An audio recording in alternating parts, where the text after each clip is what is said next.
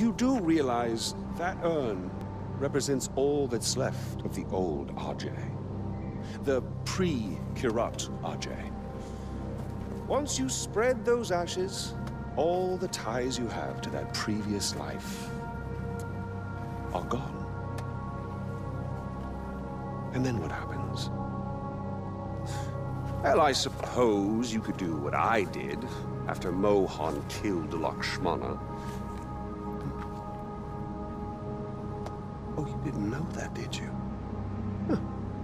Yes, your father killed your half-sister, and then your mother killed him in return. I simply continued where she left off. I killed so many people for them.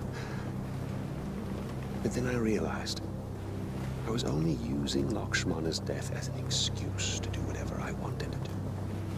Just as you use those ashes as an excuse to do whatever you want to do. God damn if it isn't fun. Well, you finally made it. You know, the one and only time I walked into this place, I came in a sane man and came out like this. You will come out a king. Well, go on then. Do what you came here to do.